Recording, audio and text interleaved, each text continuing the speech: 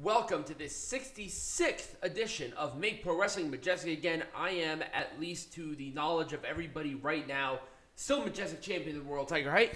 And he is the soon going to be the former Majestic Champion of the World, Tiger Height. But I am the future Majestic Champion of the World, the Gallery of Many Peanuts. And we have a lot to talk about in the world of pro wrestling. But let's start off with SummerSlam. This was the first true test of Triple H as head of creative. Something that I will then highlight a little bit later on. He will.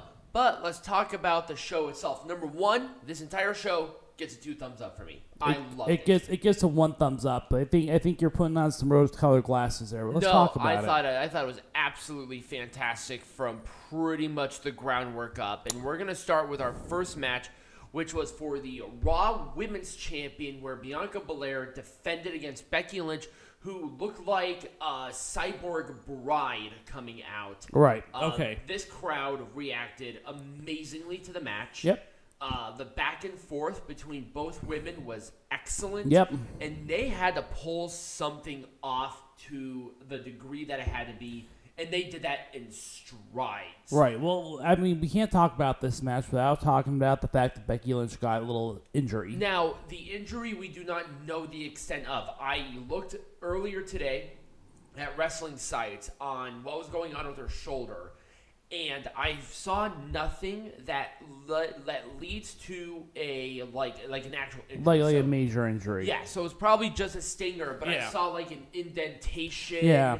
It looked really scary. Maybe it was a dislocation. The thing is with dislocations is that sometimes they don't tear anything. Right. So it's like, oh, easy, pop back in, just rehabilitate it for a couple of weeks, you can still wrestle on it. I mean, goddamn, if Dax Harwood can wrestle with a torn labrum, Becky Lynch can wrestle with a really newly reformed dislocated elbow. Right. Or shoulder, excuse me. The pacing was pretty much exactly what it needed to be. Yep. Lots of great action back and forth. Becky Lynch, you even said this. Becky Lynch has really toned down her reactions. Yes. Did you want to reiterate? No, I don't need to reiterate on that. There's no reason to. So yes, Bianca Belair won with a KOD. It was a KOD on the floor, and then a KOD after a Spanish fly for Bianca Belair to retain the title. And we gotta talk about that ending. Number one, this match gets a full thumbs up. It was a thumbs up. Very good match. Yep. I really enjoyed it.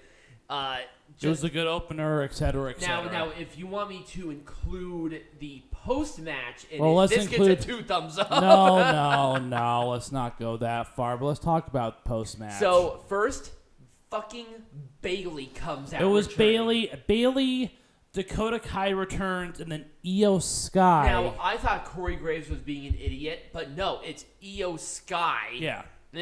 I mean, Shiraya Sky in Japanese, is it something like that? Who cares? Anyways, they're a faction. Yeah. I was pretty much exhausted by that point. And this was a faction actually that we learned today was actually something that was pitched to Vince McMahon but rejected by Vince. Yep. And so this is Triple H's booking right here. And then Becky Lynch stood shoulder to shoulder with Belair, pretty much turning her babyface. She needed that so fucking bad. Yeah, she reestablished herself as the man. Yep. She's really back to where she needs to be. Not this weird cybernetic, big time bullshit. It's let's have a badass. Let's have some badasses wrestle. Okay. This has reset the women's division to such a great point. I don't know how it can make this more majestic than it was. There isn't anything you can do. I mean, beyond. I mean, I don't want to say it's perfect, but god damn it, it was close.